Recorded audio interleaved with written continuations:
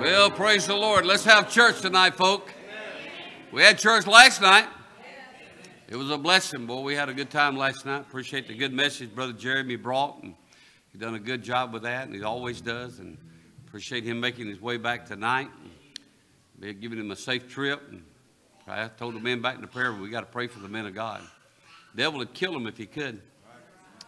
And Brother Jeremy had some bad instances last night, even after he come and preached like he did last night, and preached his heart out, and that's the way the devil works. Not time to shout yet, Jackson. I ain't said nothing to shout over yet. But last night, Brother Jeremy, someone stole their van out of their yard, and they found it, but it wasn't in too good a shape when they found it. They'd stripped it out. So just pray for that situation to work out.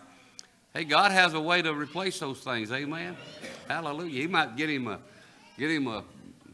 one a lot better. Lord, hey, the Lord deals in better things. He deals in bigger things. We don't serve a God that's in a box. But we serve a God that deals in bigger and better things. Amen. Well, we got some folk that are sick. We'd like for you to pray for them. Toots is sick. Frankie Stevens is sick. And I have a friend that we went to church with at Carolina Baptist, Brother Wayne Coleman. Some of you would know him. He had to have a foot amputated. Evidently, it must have been today. And pray for him that they won't have to, someone said they might even have to go up further than his foot. So let's pray that won't happen. He's a pretty good sized fella, and it's probably going to immobilize him for a good bit. But just pray for him if you would, please, and pray he'll recover quick and completely from that. And let's pray for the service tonight. Pray, Lord, just give us a good time. Let's stand if you would, please, and we'll get started. We got some specials tonight that we're looking forward to, and hoping and praying the Lord would just bless us in a special way and meet every need according to his precious will. Amen. All right, let's ask the Lord's blessing tonight to be upon the service as we ask the Lord's blessing to be upon it. Brother Buddy, if you'd pray for us, please. Dear my Father, once again we thank you for another opportunity to be in thy house. Yes, we do. Thank you, Father, we've come to worship thee, and we ask thee to help us empty ourselves of worldly concerns, that we might be filled with thee and thy word this evening. Yes. Father, we just pray that thy Spirit will lead and guide the service. Grant it, Jesus. The prayers, the songs, the preaching of thy word. Father, we've come for revival, and I pray that Yes, thou Lord, I pray, God, tonight that you'll send it our way. Father, Lord, I pray pray in the hearts and minds of your people. come to thee, trusting in Yes. the life of those we pray for. Pour out thy love and thy peace upon those going through storms. This I ask in Jesus' name. Amen. Amen. Remain standing. Turn your hymn books, please. Page 306.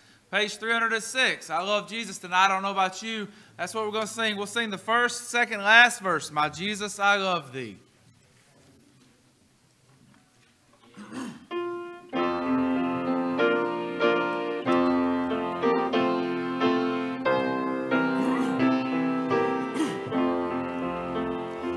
My Jesus, I love thee.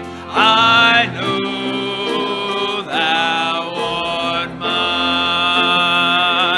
For thee all the follies of sin I resign. I gracious Redeemer,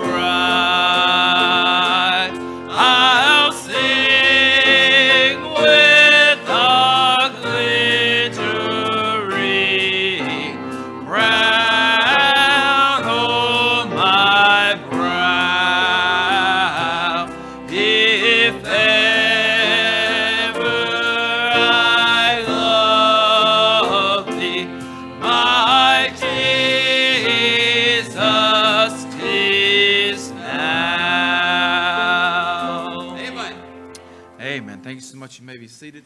Sister Patty's going to sing for us this evening. You pray for her as she's coming. David, bless her, Jesus.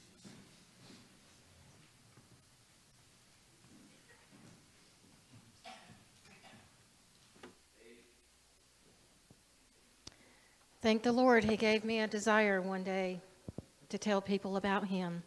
I thank God for it.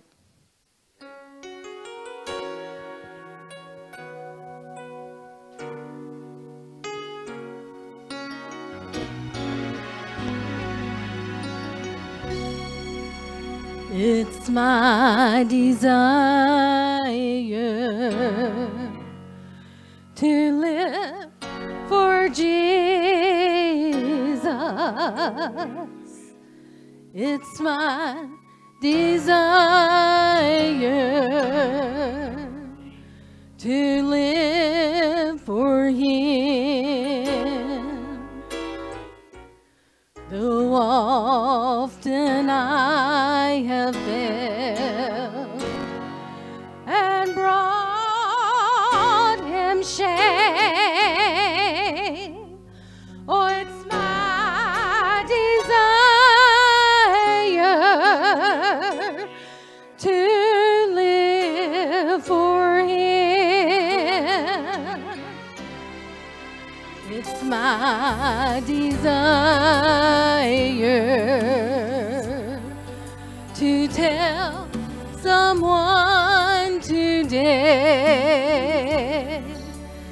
someone who may have failed, to see the way. I too was once so lost, but I found my way to God. Oh, it's my desire to live for Him.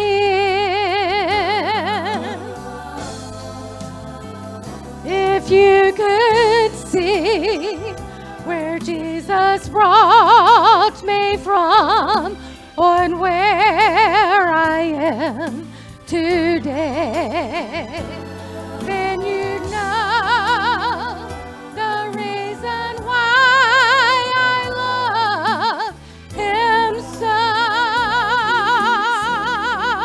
so.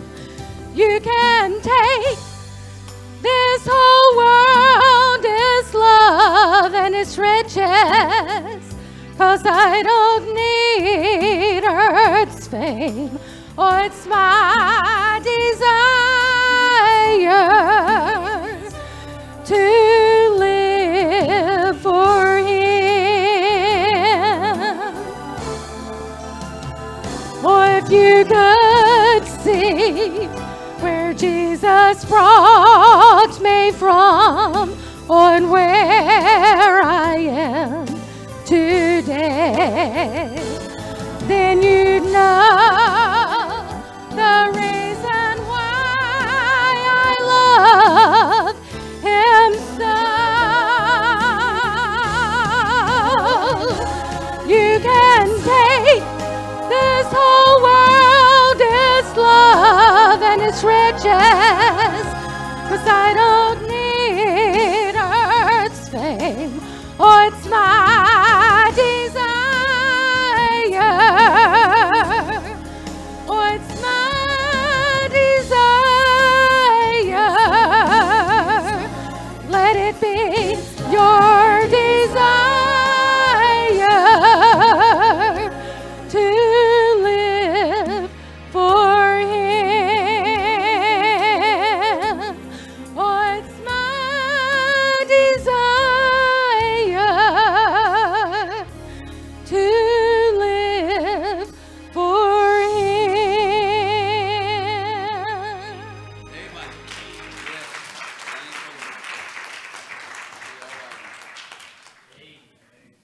Thank the Lord. Amen. That should be our goal tonight, is to live for Him. We'll live our lives for Him because He gave His for us. Amen. He suffered and died on Calvary for you and for me. the least we can do is strive to live for him tonight. Amen. All right, we're going to have Brother Mike to sing for us again this evening. He's back with us, and preacher already said we was going to feed him tomorrow, so we got to work him now. Maybe we'll get up to that place.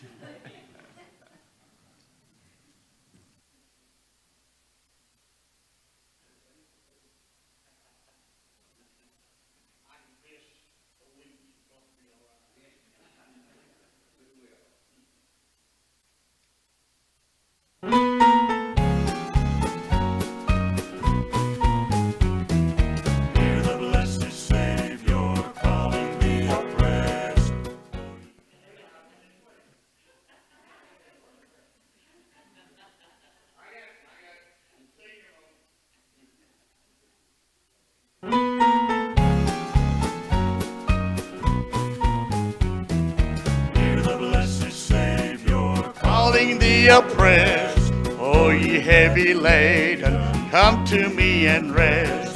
Come no longer tarry, I your load will bear. Bring me every burden, bring me every care. Come unto me, and I will give you rest. Take my yoke upon you. Hear me and be blessed.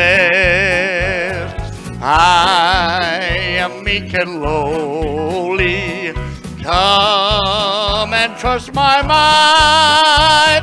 Come, my yoke is easy and my burden light. Am I sounding good? Have you by temptation often conquered men? Has a sense of weakness brought distress within? Christ will sanctify you if you give his best. In the Holy Spirit he will give you rest. Come unto me, and I will give you rest. Take my yoke upon you. Hear me and be blessed. I am meek and lowly. Come and trust my might. Come, my yoke is easy and my burden light. Come unto me. I can't hear up here. And I will give you rest. Take my yoke upon you. Hear me and be blessed. Hear me and be blessed. I am meek and lowly. Come and trust my mind. Come, my yoke is easy and my burden light. Come, my yoke is easy and my burden light.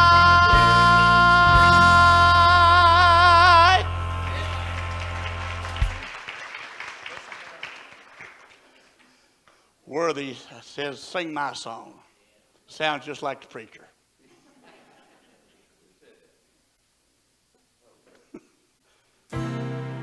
My hope is in the Lord.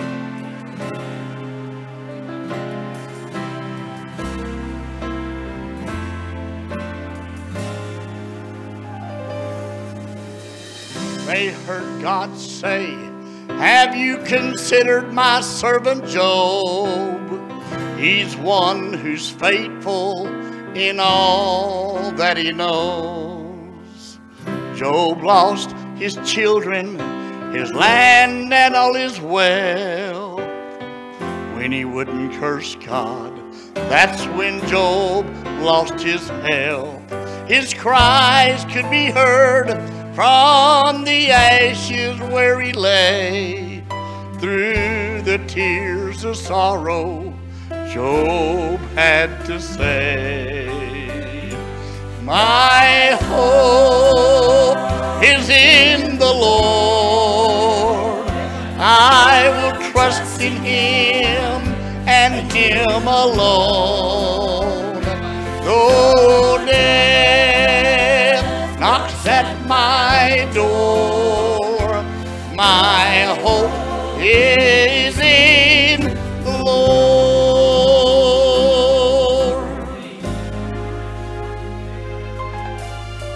He sat in the chair as the doctor broke the news.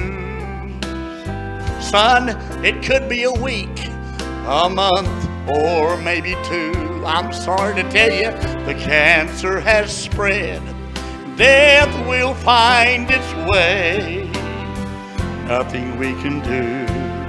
There's nothing we can say. Then the young man raised his trembling hands as his eyes filled with tears.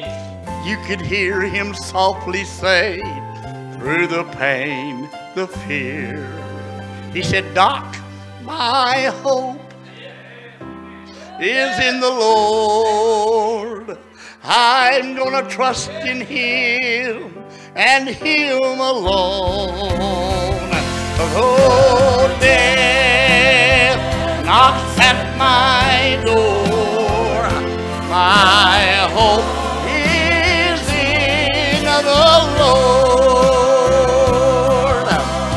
Though fear surrounds me and it seems there is no hope, there's one thing I'm sure of.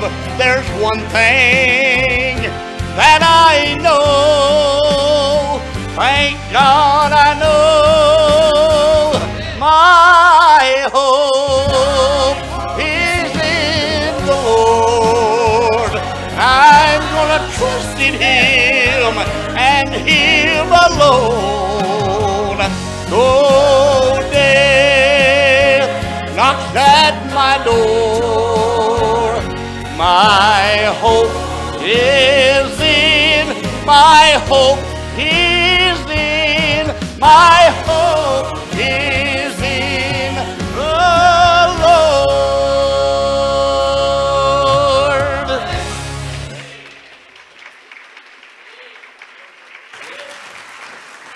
Amen. Well, thank God my hope's not in the White House.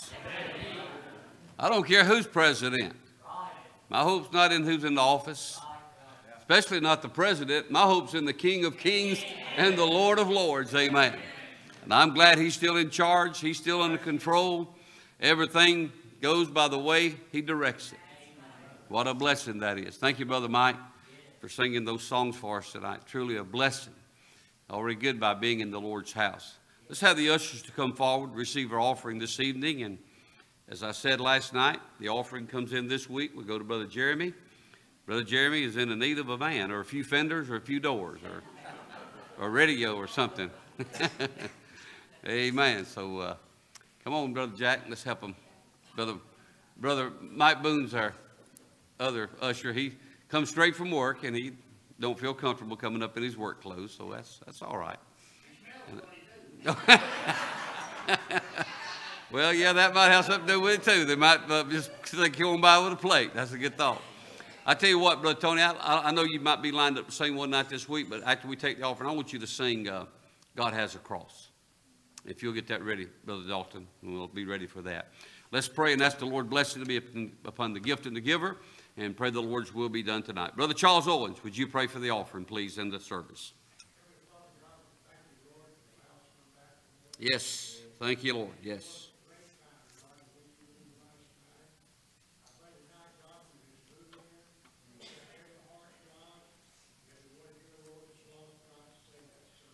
Yes.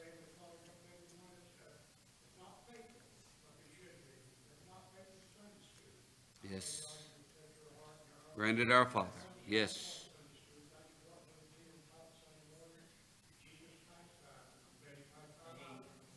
Yes. Granted our Father. Yes. Yes.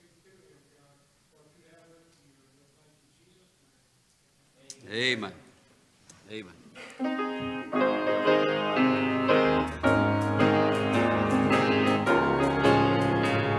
children, we got the jug offering up here, so let's take it up too.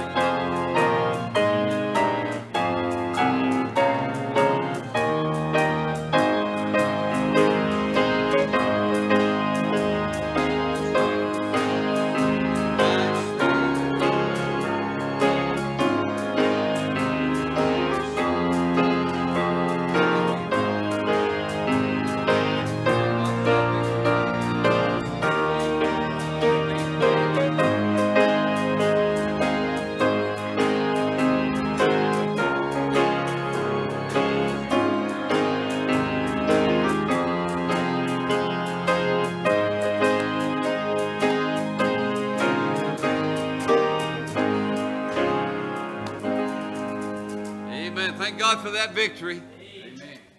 And I'll never forget one time that I heard a well-known preacher that's on the radio say that he didn't like that song, Victory in Jesus. I felt like stringing him through the radio. And I was at a singing one night with a group that was singing, and somebody in the congregation suggested that the group would sing that song. How you doing there? Good to see you. Glad you made it so quick. And they requested the group to sing the song, It Is Well With My Soul. And there was a lady sitting in front of me. She said, I hate that song. Just out real loud. I was sitting behind her. I said, I love it. Sing it. I like this song Brother Tony's going to sing. I thank God for the cross and for the difference it made in my life, the difference it made in your life. And down through the years, God saw the cross.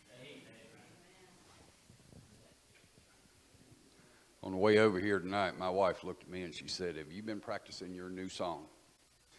And I said, well, I've been trying to, but every time I start singing it, I start hearing this one. So y'all been talking. Yeah, okay. Talked to him today and got me all worked up. So let's give this one a try.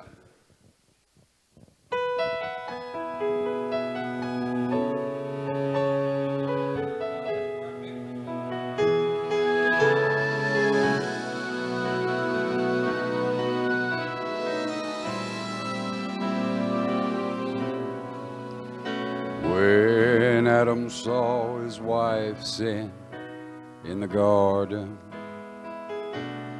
in the distance, God saw a cross. When Cain killed his brother, God was watching,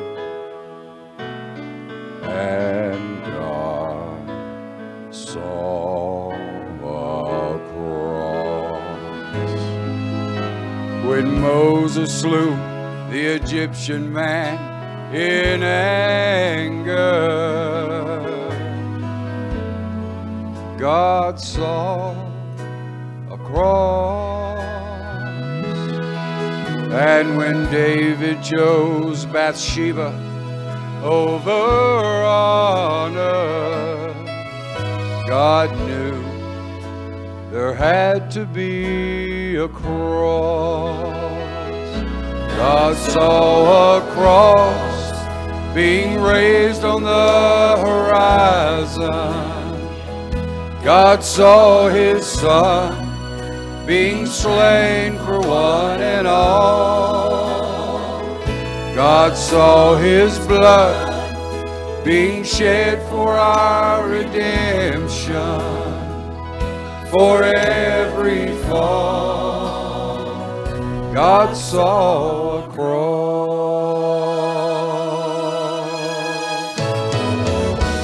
When I was born, the world just saw a sinner. Oh, but thanks to Jesus, God saw a cross. And when I first rejected His great offer, I'm so thankful God still saw a cross. With each wicked choice, I walked in darkness.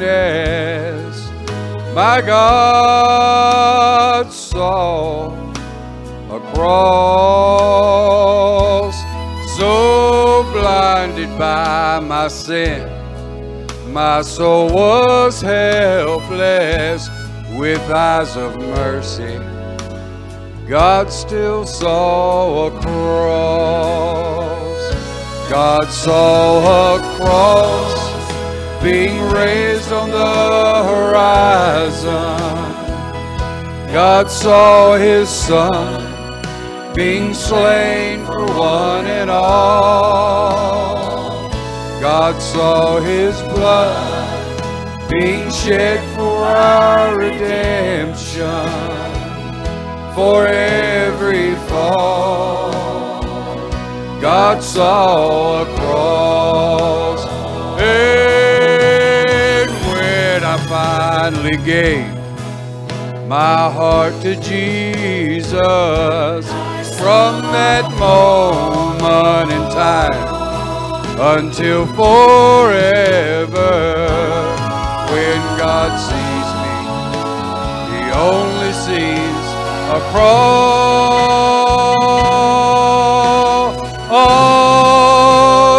God sees a cross being raised on the horizon. God sees His Son being slain for one and all. God sees His blood being shed for our redemption, for every fall. God sees a cross.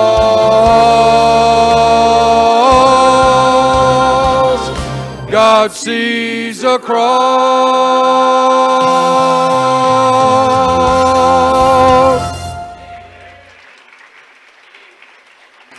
Thank you, Brother Tony. What a blessing that was. Come on, Brother Jeremy.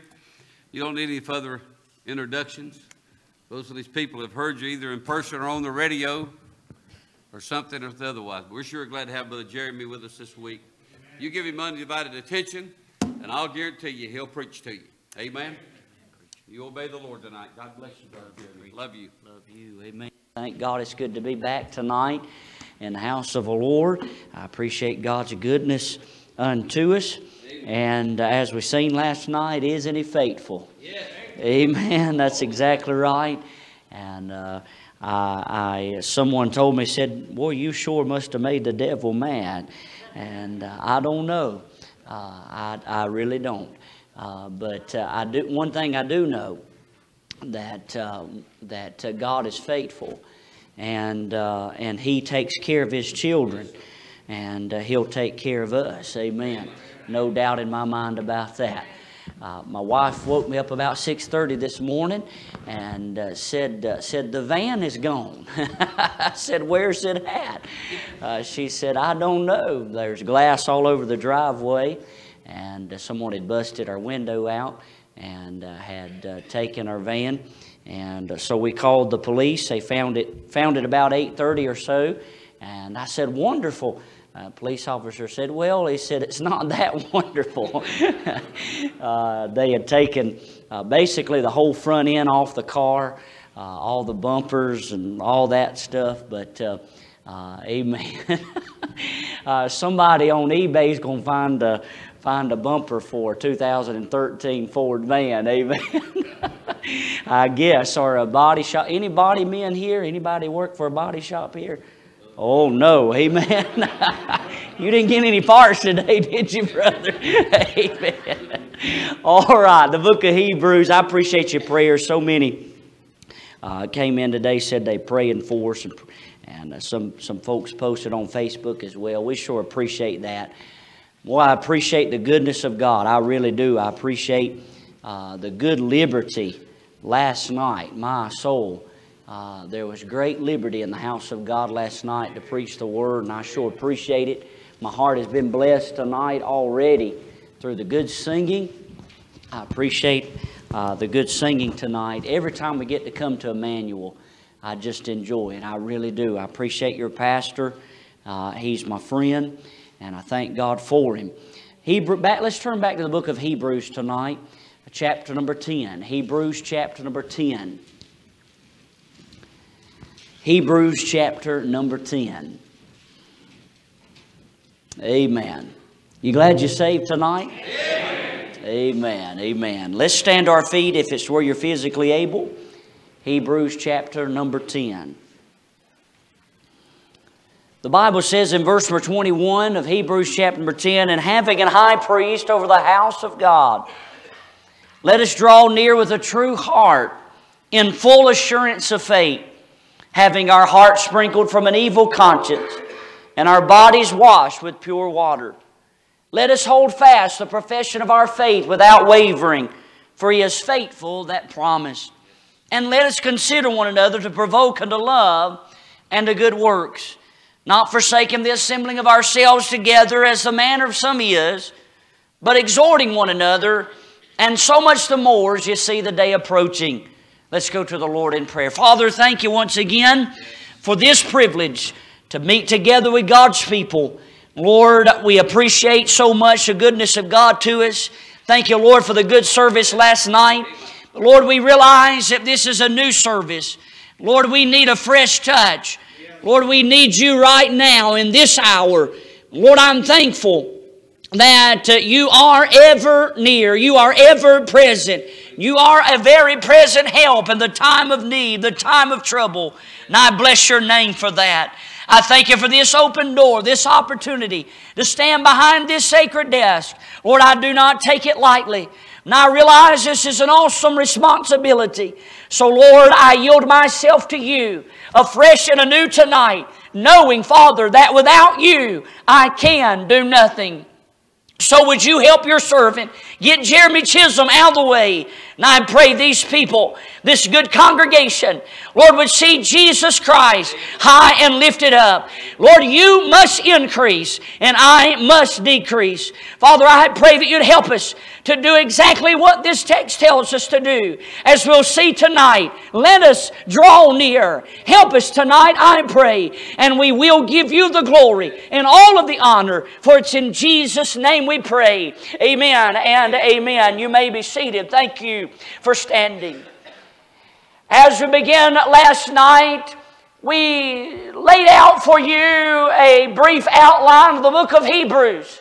And I gave you some personal reasons why this book is so special to me. I, again, cannot open up the book of Hebrews without remembering that moment in the book of Hebrews class. They called it Analysis 3 there at Tabernacle Baptist Bible College, as Dr. Russell Rice taught through the book of Hebrews. I appreciate good godly memories, don't you? Amen. And that memory's etched in my mind. Amen. I'm thankful for it because I get a blessing every time I open up the book of Hebrews. But as I said last night, there's not another book in your Bible that exalts the Lord Jesus more than the book of Hebrews. We find the superiority of Jesus in the book of Hebrews. As the writer, whom I believe is Paul, if you don't agree with me, that's okay, it really doesn't matter. But as the writer's writing to these Hebrew believers, he is encouraging them to leave the ordinances and the ceremonies and the rituals of the law and to grab a hold of Christ with everything that's within them. We understand, again, I personally believe that these are believers that he's writing to. He's not writing to lost people. He's writing to saved people. And they are being tempted to go back into Judaism. They are being tempted, if you will, to mix law with faith. And it's not just the Hebrew in the book of Hebrews. We find it as well in the book of Galatians. You remember Paul as he preached the gospel of the grace of God to those believers at Galatia. There were those who followed the Apostle Paul. And you know what they said? Well, Paul's telling you the truth, but you need to add circumcision to salvation. In other words, they're saying it kind of like this. To make your salvation perfect, more complete, you need to be circumcised. They were adding, if you will, to the grace of God.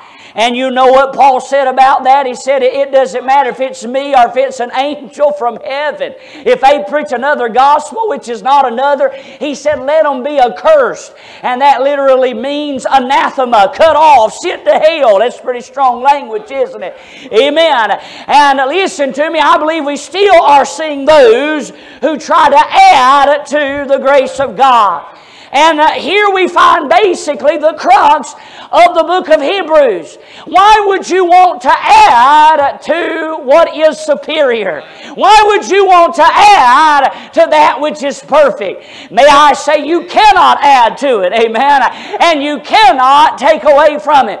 I love that term in John chapter number 19 in verse number 30 when Jesus lifted up His voice and cried, "It is finished," amen. They tell me that is tetelestai in the Greek, and they tell me that it's an artist term, that as the artist stood back and he put the last stroke upon that canvas, upon that portrait that he was painting, as he put the last stroke upon it, Brother Taylor, he would say tetelestai. And what that means, you can't add anything to it and you cannot take anything away from it. Amen. It is done and it shall forevermore be done. Well, thank God, amen, on the cross of Calvary, amen, Jesus Christ took the paintbrush of grace and stroked the canvas of mercy, amen, and said, tetelestai, you cannot add anything to it and you cannot take anything from it, amen. He's superior. He said He's superior to the prophets in chapter number 1. Amen. He's superior to the angels in chapter 2. He's superior to Moses in chapter 3. He's superior to the Aaronic priesthood, to Aaron in chapter number 4. He's superior to the Levitical priesthood in chapters 5 through chapter number 10. What is He saying? He's saying Jesus is better. Jesus is superior. Amen. And I want to say tonight, I believe it from the top of my head to the sole of my feet. He is God. He is perfect. And this salvation that He has given to us is complete. Amen. So based upon those thoughts, we find what we understand, what I'm calling the let us passages in the book of Hebrews. There are several of them. We looked at one last night in chapter 10 and verse number 23. Let us hold fast the profession of our faith without wavering, for He is faithful that promised. The Lord helped my soul last night, and I trust that He helped you as well. But tonight, with the help of the Lord, I want to back up one verse. And I want to deal with verse number 22 with the help of the Lord this evening. Let us draw near with a true heart in full assurance of faith, having our hearts sprinkled from an evil conscience and our bodies washed with pure water. I want to deal with that thought, Brother Taylor. Let us draw near. And again, listen to me, it's based upon the reality of Jesus being superior. The very reason that He tells us to draw near is because Jesus is superior. It's because Jesus is better. It's because this salvation that we have is so wonderful and so complete. So therefore we find this exhortation. Let us draw near. Let's deal with it tonight with the help of the Lord. First of all, I find the call. If you're taking notes tonight, I find firstly the call. Let us draw near. In dealing with this call, I want to deal, Brother Bunny, with the person to whom we are drawing near to. Notice he says, let us draw near. Now, it does not specifically say in the text that we are drawing near to Him, but it is implied. Who are we drawing near to? Who is He telling us to draw near to? Oh, you and I know from the context that He's talking about God. He's talking about the Lord. Amen. And the amazing reality is that these people that He's writing to, the Hebrews, were the only ones under the old economy who could draw near to God. Amen. Oh, listen, that's exactly right.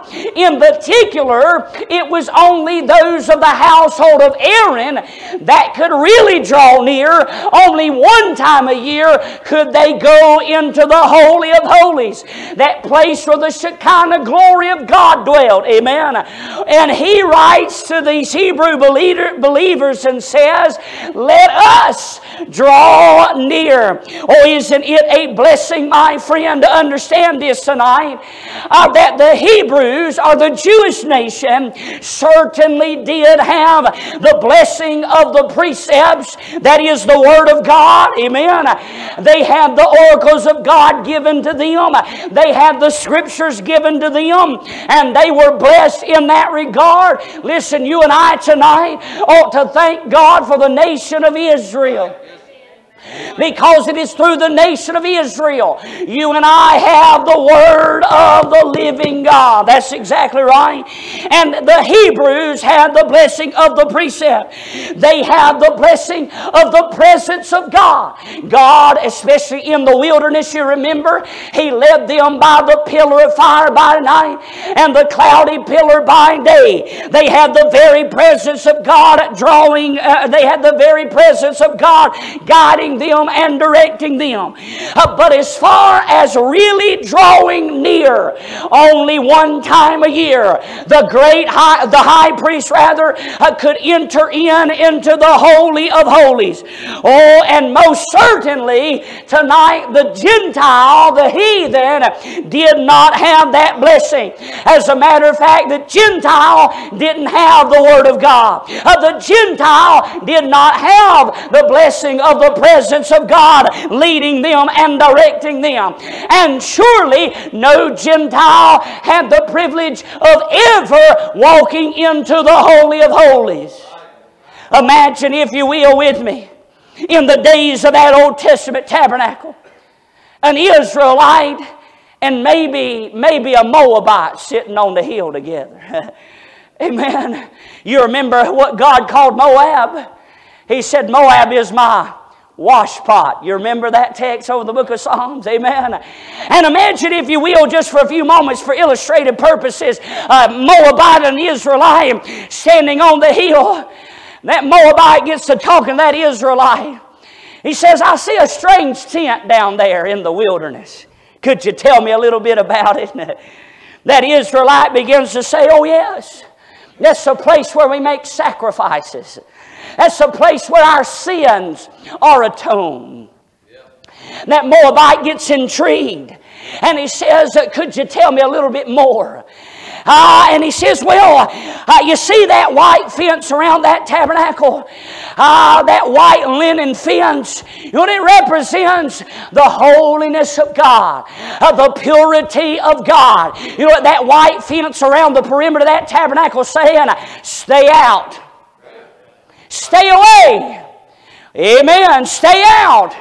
That intrigues that Moabite. He gets to saying, well, I see some movement around that. What's going on down there? We said, there's a door there. There's a door. And at that door, there's a brazen altar. And on that brazen altar, brazen, that's brass. You know what brass speaks of in the Bible? It represents judgment. And at that brazen altar, there's a sacrifice to be made. Amen. And that Israelite said, listen, if you ever get through the door, amen, and past that brazen altar where the sacrifice is made, you then would visit the laver. The laver, amen. And that laver was for the priest to wash himself, amen, so that he would be consecrated to do the priestly work. And boy, that Moabite's really intrigued, amen. He says, I see that brazen altar and I see that laver, but what is inside, amen, that tabernacle, what we'd call the tabernacle proper? Well, that Israelites say, well, there's two compartments there. There is a holy place, and then there's a most holy place. Are you with me? There is a holy place, and then there is a holy of holies, or there is a holiest of all. Well, that Moabite said, can you tell me about that holy place? And he said, yes, sir, I'll be glad to tell you. When you go in that holy place, there's a table of showbread there. Amen. And if you look to your left, there's a golden candlestick, a golden candelabra, seven candle golden stick. And then there in front of you is an altar of incense. And in between that holy place and the most holy place, there's a veil. Well, that Moabite said, what in the world's that veil there for? That veil is to separate. That veil is to say, keep out. Hello? That Moabite says, well, what's past that holy place? The Israelite said, I'm glad you asked. Because beyond that veil, Brother Robert, there is the Ark of the Covenant. Amen. And there is what is called the mercy seat. And there are those cherubims upon that mercy seat. And that Moabite said, what's that? What's in that Ark of Covenant? And the Israelite said, I'm glad you asked. Inside that Ark of the Covenant, there's three articles. Amen. There's Aaron's rod that budded. By the way, I feel like preaching just a little bit right there. You know what that was? Aaron's rod that budded. Aaron's rod was a dead stick, amen. It was a lifeless stick. You know, it represents the humanity of Christ. Wood in the Bible speaks of humanity, and it speaks of His humanity. God became man. Oh, but listen, there it was, a lifeless stick, but God caused it to yield forth, amen, blossoms, and those blossoms yielded forth, amen, almonds, amen. You know, it speaks of the resurrection. You see, on the cross of Calvary, God died, amen, in the person of Jesus Christ. But 3 days later, thank God, He got up, He got up, He got up. Amen. Also in that Ark of the Covenant, there's another article. There is the golden pot of manna. Amen. Oh, yes, sir. And I can hear the Lord Jesus say in John chapter 6, I am the bread of life. He that cometh to me, though he were hungry, amen, and though he thirsty, he shall never thirst, amen. Oh, yes, sir, He is that bread that came down from heaven. And also in that Ark of the Covenant, there was another article. There was a preserved copy of the 10 Commandments, amen. And you remember what happened to the first set, amen. You remember Moses threw them down down in his anger and they break. You know what that signified? That the very law that God was giving, man would break. As a matter of fact, as God was giving the law on the top of Mount Sinai, at the bottom of the mount, the children of Israel were breaking every commandment that God was given. Hello.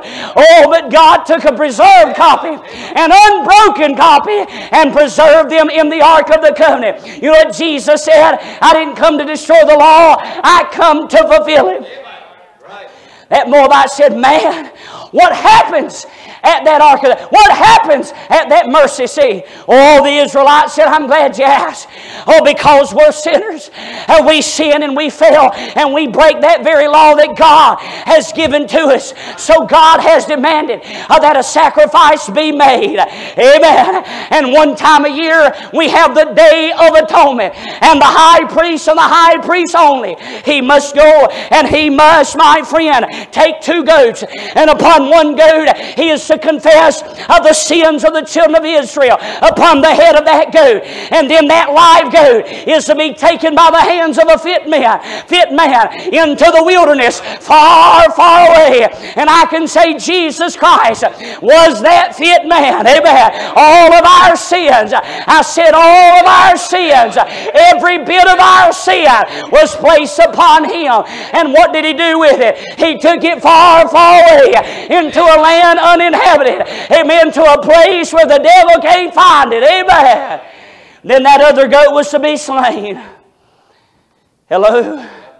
The innocent was to die for the guilty. And that blood was to be taken, my friend, and applied on the mercy seat. Sprinkled 7 times, 7 the number of completion, 7 times toward the mercy seat. And if God's, amen, if God accepted the sacrifice, the Shekinah glory of God would come down upon that tabernacle in the wilderness. I could see the Moabite say, man, I sure do wish that I could get into that holy place. I sure do wish I could see that table of showbread. I sure do wish I could see that golden candlestick. I sure do wish I could get past that veil. I sure do wish I could get to that place where the glory of God comes. And the Israelites say, oh no. Oh no, you could never go in there. Hello. And the Moabites say, well, could you go in there? And the Israelites say, oh no, I can't even go in there. Oh, but friend, guess what happened on the cross of Calvary? The Bible said, yes sir, that on the cross of Calvary, God reached down, amen, as Jesus died, amen, as he hung between God and man, as he hung between heaven and earth. Thank God the Bible said that the veil in the temple was rent from top to bottom. Amen. Oh yes. You notice your Bible doesn't say that it was rent from the bottom to the top. Oh no, it was rent from the top to the bottom. D.M.R. DeHaan, in his book on the tabernacle, said you could take 2 team of oxen. Amen. You can tie that that veil to those oxen and send them in opposite direction, and they could not tear that veil. It was an impossibility for that veil to be torn by man's hands. Oh, but my friend, God reached down, amen, from the throne of God, and he reached down, and the Bible said it was rent in twain from the top to the bottom. Amen. I like it. You know what in twain means? He ripped it in half. He ripped it in the middle. Thank God he didn't rip it on the right, because then those on the left could never get in.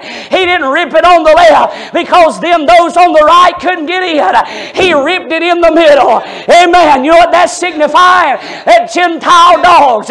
Amen. That Israelite. Amen. That red, yellow, black, or white. Amen. That poor, that rich, that educated, uneducated. Amen. Even those from Roebuck. Amen.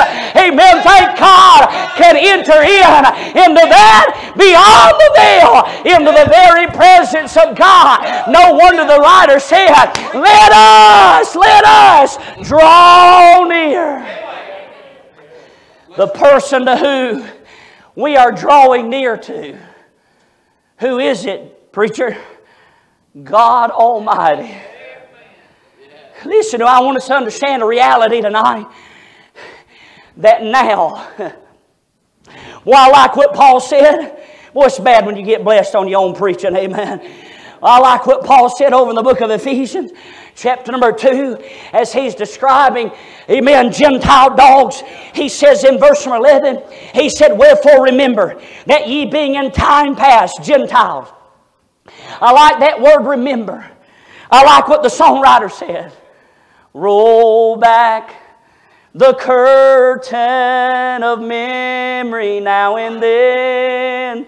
Show me where you brought me from and where I could have been. You know that I'm human and humans forget. So remind me, dear Lord. Paul said, remember, which reminds me, amen, of an illustration I heard. I don't know if it's a true account or not, but it makes for good preaching. Amen, Brother Taylor. I'm reminded of an illustration I heard a preacher give one time about a little fella, amen, that was poor, that was orphaned, and here he was on the street corner, and his clothes were tattered. He had no shoes on his feet, and the king came by, amen, and said, how would you like to be the king's son? Yes.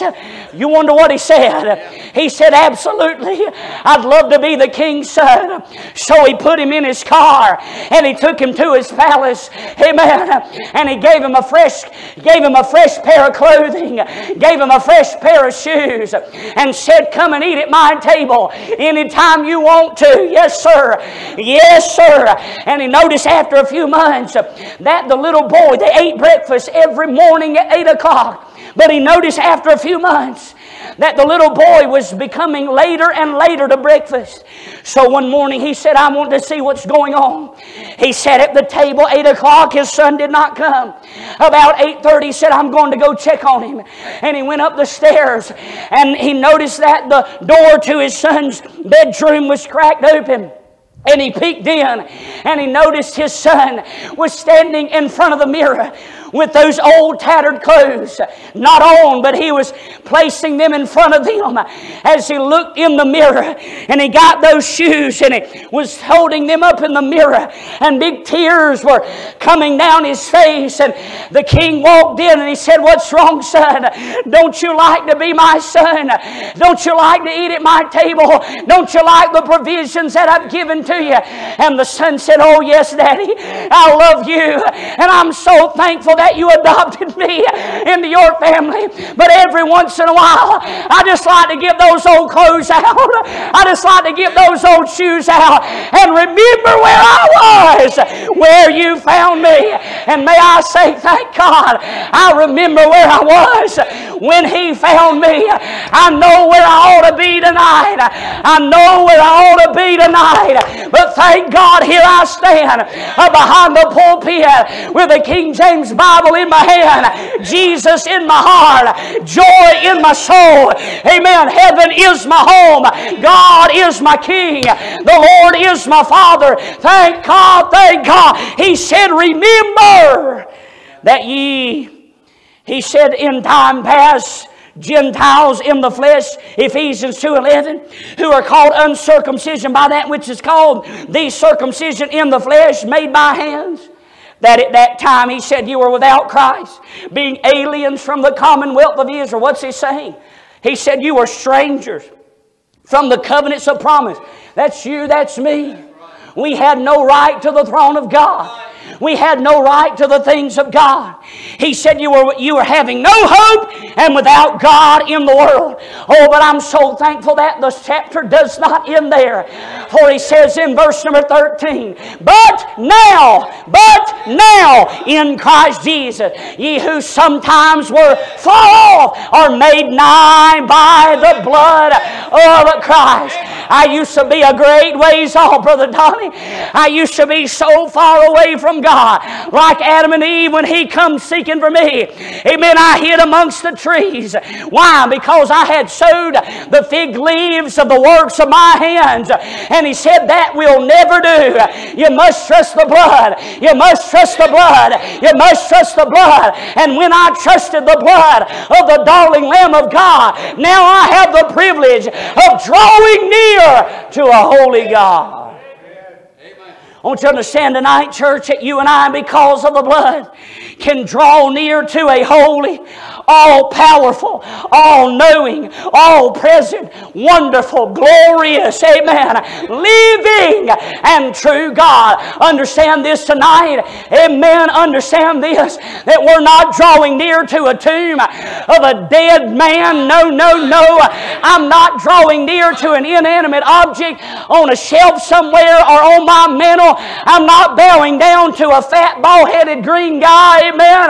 I'm not bowing down to an inanimate object. But my friend, I have the privilege of drawing near to the true and the living God. Yeah, you say, how do you know He's living? Because I talked to Him today. I talked to Him this morning. I talked to Him on the way here. Amen. I feel His presence right now. Yes, sir. Yes, sir. Thank God. I have the privilege of drawing near. Who am I drawing near to? To a holy God. You see the exhortation? The call? Let us draw near. Huh? The person we are drawing near to. But can I deal with this call? Can I deal secondly with the passion with which we are to draw near? He said, let us draw near. The word draw near literally means to come near or to visit or figuratively to worship or assent to. Can I say this tonight? We usually get close to that we are passionate about. Can I ask you something tonight, church? How passionate are you concerning you drawing near to Him? My wife and I will be married 17 years in December. 17 years ago, I could go back a little bit further than that. 18 years ago, there was a long-haired, brown-haired, brown eyes, dark-skinned, pretty little girl.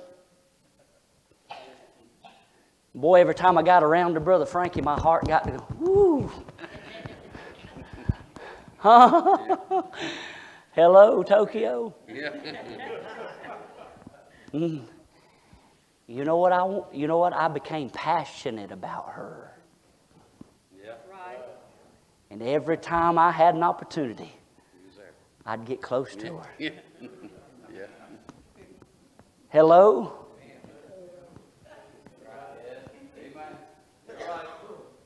We usually draw near to that we're passionate about. Boy, listen to what the psalmist said. Boy, listen to this verse right here. Psalm 27, verse 8. Notice what the psalmist said. When thou says, he's talking about God. When God said, seek ye my face. Did you know God's saying that tonight? God said, seek my face. And the psalmist replied back, he said, my heart said unto thee, thy face, O Lord, will I seek.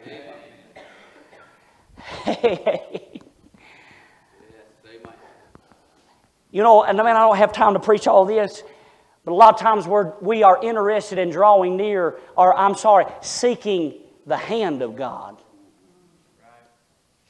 Why? Because His hand is equated to His provisions. What He gives us. More, listen to me, I'd have to say this tonight, that the majority of our prayer life has to deal with His provisions. We're seeking His hand. And may I say there's nothing necessarily wrong with that. But do we ever seek His face? I give this illustration at church, and Brother Donnie, Brother Wayne, my little girl Bethany, y'all just be quiet and y'all don't listen to this part. But my other little girl, this is Bethany here, but I've got a smaller daughter, Hannah Grace. When she was a baby preacher, you know what she'd do? I don't know about when this started. I guess probably she was about 6 months or maybe a little older than that. But I'd get her in my arms. You know what she'd do? She'd get her face, her cheek, And she'd put it as hard as she could up against my cheek. And she'd just press it up against my face, my cheek. Every time, never failed. Every time I held her, that's what she'd do. You know what she's doing? She's seeking my face. And she wasn't really interested in what I had to give her at that time. She just wanted Dad time. She just wanted my affection. She wanted my face. Oh, listen to me. It's preaching time tonight. Oh, hey. How many times do we seek the face of God? Amen. I'm talking about the passion with which we are to draw near. Let us draw near. Not only do I find the person to whom we are drawing near, the passion with which we are to draw near, but could we deal thirdly with the position with how we are to draw near? He said it in the text back in Hebrews 10. He said, let us draw near with a true heart. With a true heart. This deals with the position with which we are, or with how we are to draw near. I'm afraid many times, listen to me, our prayer life and our attempts of seeking the face of God and drawing near oftentimes consists of just going through the motions. How many times do we just go through the motions, the religious motions, amen? And listen, we independent, premillennial, fundamental, temperamental, King James only, Stamps, Baxter singing, pre-tria, premillennial, amen, slobber slinging, amen, foot stomping, amen, yes sir, biscuit eating, fried chicken eating, Baptist. We get so caught up in our traditions. Oh, I made some of you mad right there and got on your chicken. Nanner pudding, amen. We're so caught up with our religious motions. Huh? May I say tonight that many times our public praying is a reflection that there is not a lot of private praying going on. Well, I know that's unpopular, and I know that's not swinging from the chandelier preaching. Oh, but how we need it in this day and hour, how we so desperately need it. He said, draw near with a true heart. A true heart denotes sincere, genuine, a heart that's really, my friend, concerned and consumed with seeking Him. Oh, God, give us a people again, amen, even in 2017, in this materialistic, self-centered society. God, wake up the church, and may we get back to the place that we are not consumed with our gadgets, consumed with our toys, consumed with our houses and our lands and our boats and our cars. May we get back to the place that we are consumed with Him. Oh, young people, please look up here just a minute. 20 years old and down, would you stand up? 20 years old and down, stand up, please. Real quickly. Oh, what's your name, buddy? Sir? Tyler. Tyler, this world wants to chew you up and spit you out. Rachel, this world wants to chew you up and spit you out. This world and Satan will use you and abuse you, young people. And he'll offer every little gadget and every little gimmick and every little toy. He'll dangle it out in front of you. You ever notice at the billboards and the commercials that are for immorality and for the booze and for the party lifestyle, they always put attractive people, amen. The devil always paints a pretty picture. That's exactly right. He never shows the after effects of sin. Young people, I want to remind you, Tyler, there is pleasure in sin for a season. That season runs real short. Prodigal son didn't stay down there too long enjoying it, did he? Amen. It wasn't long he ended up in the hog lot. It wasn't long that he was so hungry that he didn't eat it, but he would have fain and filled his belly with the husk that the swine did eat. Oh, Satan will paint a pretty picture. But if I could encourage you young people tonight to do one thing, that's to fall in love with the Lord Jesus Christ. Get as close to Him as you possibly can. Get under the feet of this man of God. Amen. Get on the front row and egg him on and say, preach, preacher, preach, preach, preacher, preach. Have your Bible open. Bless your heart. Don't have a cell phone in the house of God. Come in here toting your Bible in your hand, up under your arm. Yes, sir. Yes, sir. Yes, sir. And sit at the feet of the man of God. When it's prayer time, go to the prayer room. When it's time to sing, sing. Yeah, don't just stand there. Amen, preacher. Sing with everything you have. Amen. What are you saying? Get passionate about Jesus. Oh, there's a lie. There's a lie. I'm just going to preach to these young people just a minute. You older people, forgive me just a moment. Amen. Am I okay tonight? Amen. There's a lie out there that says, listen, there's a lie out there that says young people can't serve God, and young people, they're going their own way. They're not interested in the things of God anymore. That's a lie around the pits of hell. You get interested in what you want to get interested into. Amen. And if you want Jesus, I promise you, He wants you more than you want Him. And He'll always make Himself available unto you. If you'll just seek Him, I promise you, He will be there. Amen. Yes, sir. Thank you, young baby. You be seated.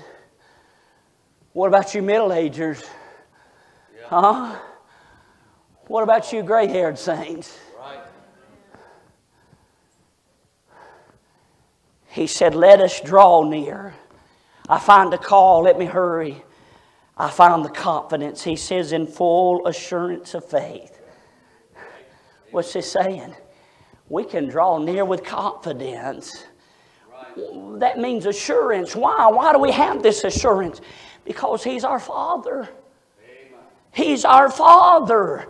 Is that not what Jesus said in Matthew 6 and verse 9? He said, and when you pray, and after this manner pray ye, our Father which art in heaven.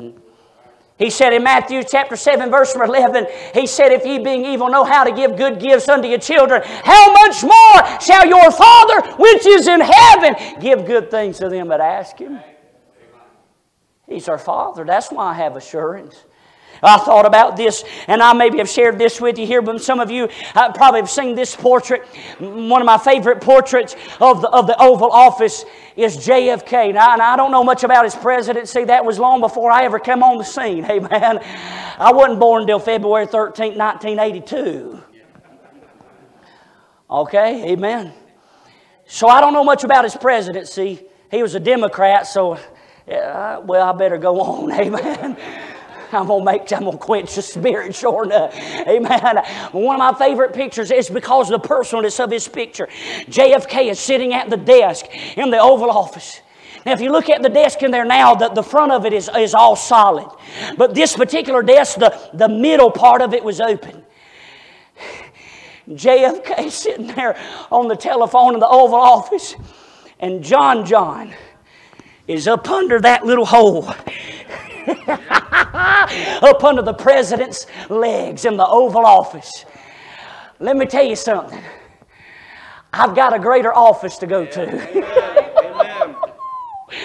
Oh, yes, sir. May I say that John probably had special entrance into that place because he was the president's son. Oh, but thank God, my heavenly Father is in glory, and anytime, 7 days a week, 24 hours a day, amen, 12 months out of the year, 365 days, 24 hours a day, I can go into the presence of my Father, amen. He's my Father. That's how I can draw near in full assurance of faith, because He's my Father and He's faithful. We seen that last night. That's the confidence. And I'll deal lastly with the cleansing. Notice the last part of the verse. Let us draw near with a true heart and full assurance of faith, having our hearts sprinkled from an evil conscience and our bodies washed with pure water. What this verse alludes to is to the Old Testament priest. There is a picture here. There's a portrait here. There's a symbolism here. The Old Testament priest had to go through various washings before he could ever enter into the priestly work. I told you that there was a laver provided. And on a regular, not just on the Day of Atonement, but during regular daily ministry, the priest had to wash at the laver before they ever entered into the holy place. You can find that in Exodus chapter 30, Leviticus chapter 16. Now, what was that laver made out of? It was made out of brass. Brass, I just told you, is a picture of judgment. And this particular brass was to, if I'm remembering correctly, was polished so that when they looked not only into the water, but when they looked into the laver, they saw their reflection. Listen to me, we still have a laver. Yes, sir. It's the Word of God. Amen. Amen. Husbands, love your wives even as Christ also loved the church and gave himself for it, that he might wash it and cleanse it. Right. By the washing by the water of the Word. That's Ephesians 5:26. Listen to me. What is the writer saying? Let us draw near. Let's get close to God. But let's do it having our hearts sprinkled. Is that what your Bible said? From an evil conscience and our bodies washed with pure water. Listen, listen, listen. Contrary to modern Christianity, you don't just run into the presence of God. He's still holy. Yes, he is. And there needs to be a cleansing. Are you seeing what I'm seeing? John 13. Boy, I wish I had time to develop that. John chapter 13. The Bible said Jesus knew that his hour was come. Boy, what a phrase. You know what that hour was? He knew his hour was come. Supper being ended. The Bible said he took off his coat, girded himself with a towel, and he began to get down and wash the disciples' feet. Right. Hang with me now. Hang with me. Don't get nervous. We're not having a foot washing, okay? You do that at home, okay? Somebody said, you believe in foot washing? Yeah, absolutely, every day in the shower.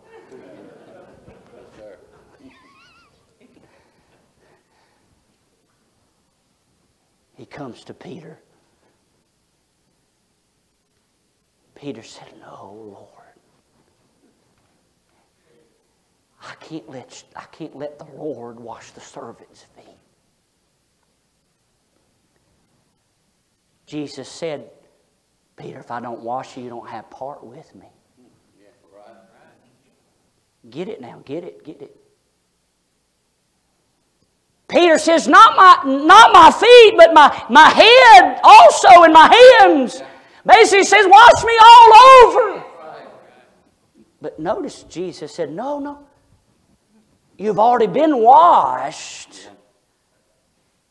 Amen. Your feet's just dirty. Yeah. Hey, listen to me. You've been saved. You already been washed. Amen. 1 Corinthians.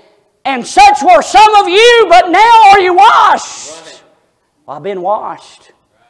But walking on this daily walk, my feet get dirty.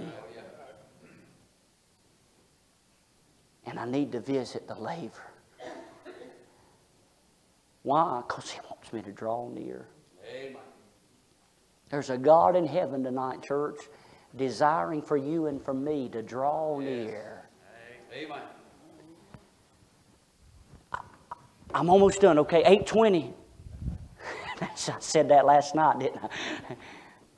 I need for somebody to be the Lord. We'll let preacher be the Lord, okay? Preacher, you go stand down there, okay? James chapter 4. The writer said through the writer James, draw nigh to God, and He'll draw nigh to you. Verse doesn't end there. Cleanse your hands, ye sinners. Purify your hearts, ye double-minded. Here's what I find a lot of times, Brother Boone. Here's what I find a lot of times in the church and even in my own life. God said, draw nigh. Here's what a lot of Christians are saying. I want to get close to God. I want to get close to God. I want to draw near to God. But they never move. I want to get close to God. They get an altar and they say, I want to get close to God. And they leave the same way.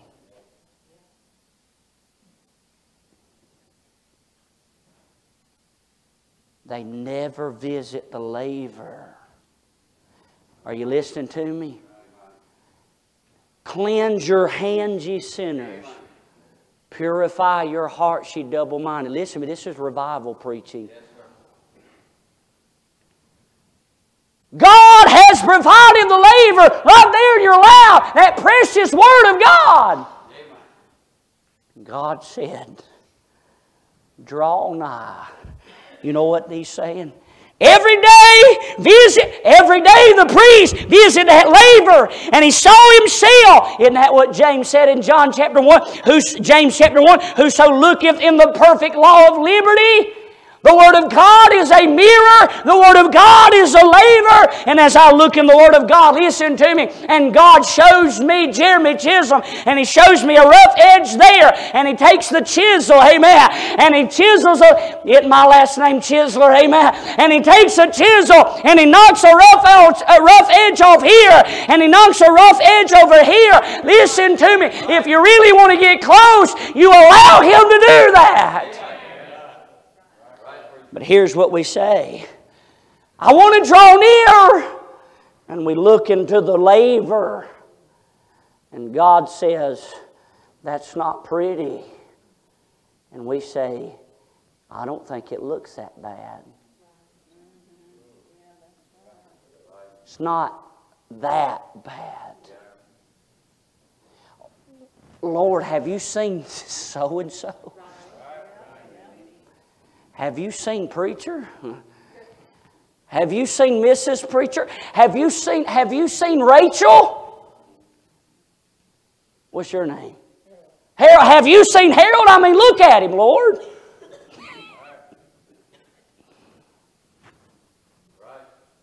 And God says, I'm looking at you.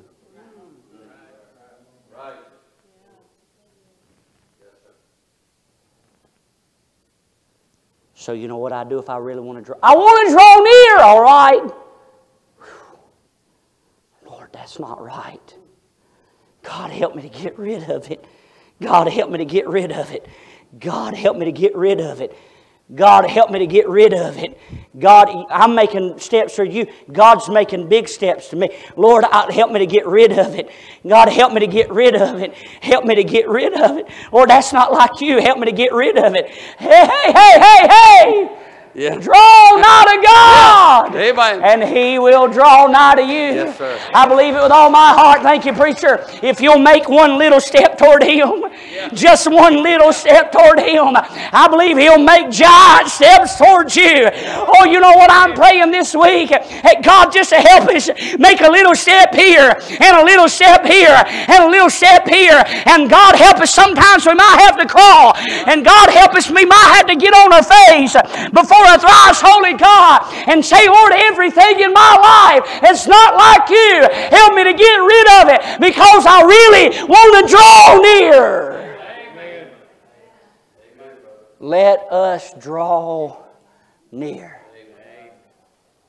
That's the exhortation tonight. Amen. Let's stand to our feet, heads bowed and eyes closed. Lord, thank you for your precious word. Thank you for speaking to my heart once again. And I, Lord, sense your presence tonight.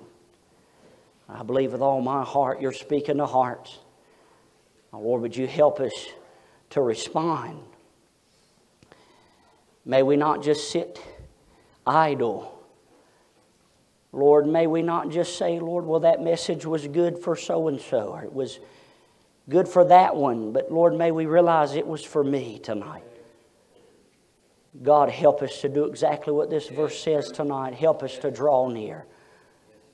In Jesus' name, heads are bowed, eyes are closed as our sister plays softly. How about it, child of God? God said, seek my face. What is your heart replying back tonight? The psalmist said, thy face, Lord, will I seek. Are you more interested in seeking the hand of God than the face of God? Young person, how passionate are you about seeking God tonight? Would you come to an altar tonight and visit the laver? Would you visit the laver tonight? Child of God, would you come? Several are coming. Christians, would you pray? I've dealt with the Christians, but I feel like I need to deal a few moments with those who may be here. This idea of drawing near to God and getting close to Him is foreign to you. It's strange.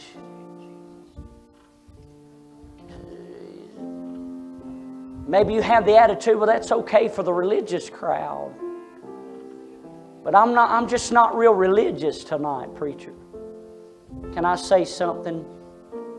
God's not wanting you to be religious. God wants a relationship with you. I wonder if there's one in the building tonight say, preacher, I'm not saved. I'm not born again. I don't understand any of this thing that you're talking about tonight, but I know that I need God. Would you pray for me? Would you pray for me? Would you slip up your hand tonight? I wouldn't dare embarrass you. I just want to pray for you. God bless you. God bless you. Preacher.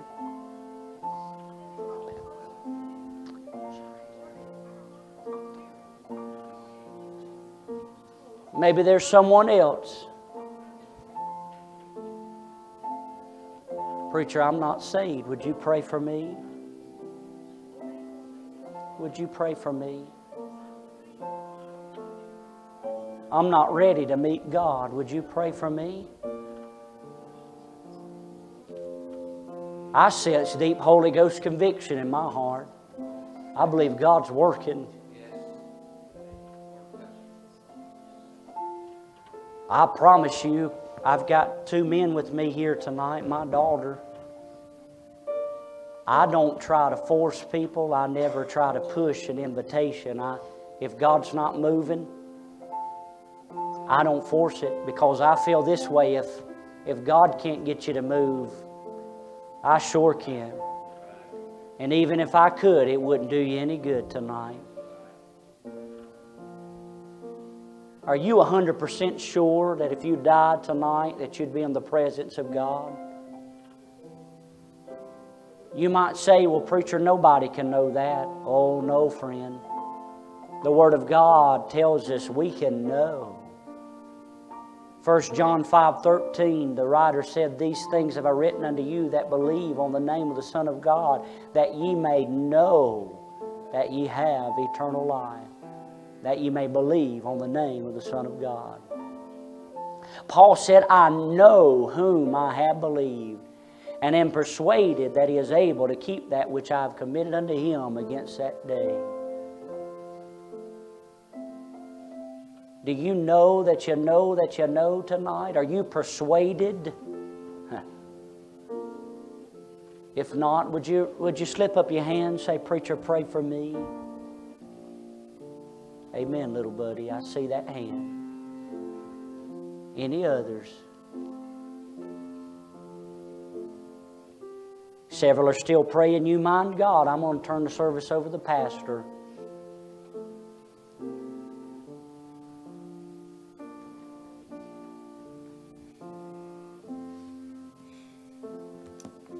What a great message tonight. Like what Brother Jeremy said, if we'll take the little steps, he'll take the big steps. There's some of you tonight need to take a few little steps.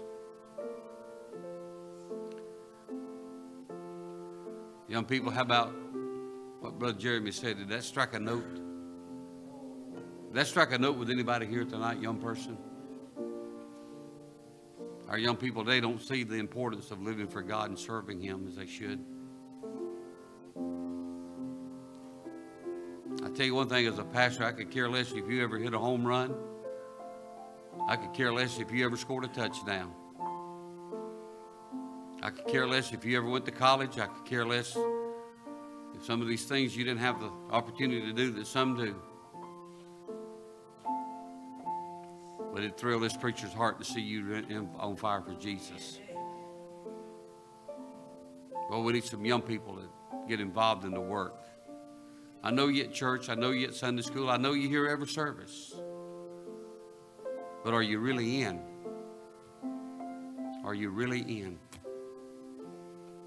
Do you love Jesus with all your heart? We got other things that we like. Mom and dad, grandparents, if you push your children toward anything, you push them toward God. Make their lives count for Jesus. I'm not against those things in young people's life. I had them and I enjoyed them and I didn't. But listen, folks, when I got saved at 17 years old, I'm telling you, God made a difference in my life. At 17, Brother Jeremy, you got saved at what age? 8 years old. 11. I've never had, my parents didn't really go to church, but I never had nobody have to try to force me, make me go to church after I got saved. And I'm not saying your parents have to do that to you, but I'm just saying, I came because I wanted to come. I wanted to be here. I wanted to bring my Bible. I didn't have to be bribed when I went to Sunday school. Give me a gold star if I bring my Bible or learn my memory verse. And there's nothing wrong with that. But we need some young people. We need some older people with a want to. No matter what everybody else does, no matter what everybody else want, we want God. We want to experience Him in our life. We'll wait for just another moment if anybody needs to come. Come. I can't add anything Brother Jeremy's already said. Other than I'll say this. He preached the book to us again tonight. He preached the truth. He preached the word. And if we leave tonight not right with God, it's going to be your own fault. Well, I do appreciate you coming tonight. Appreciate Brother Jeremy being with us. Appreciate our visitors being with us tonight. Thank you for coming.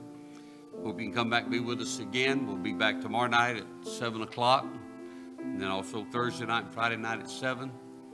And tomorrow, if you'd like to come at 5 o'clock and 6:30, we'll be having a meal here at the